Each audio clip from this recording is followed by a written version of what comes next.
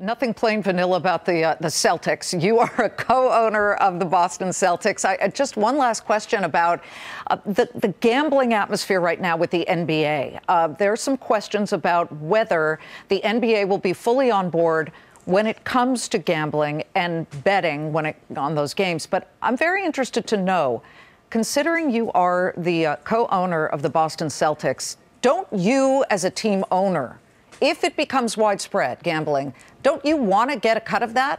Or does it just all go to the league? You would fight for your own cut, would you not?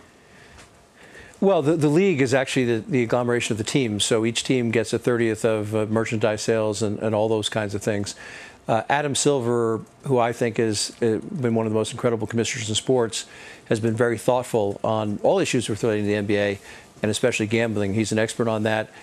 He believes there should be an approach with regulation, with standards, and the highest thing for the NBA is the integrity of the games.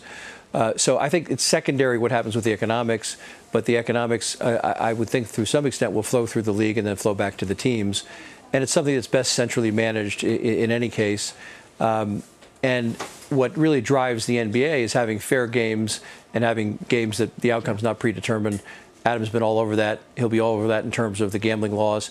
And we will set the highest standard of any sports league, in my opinion, with his leadership.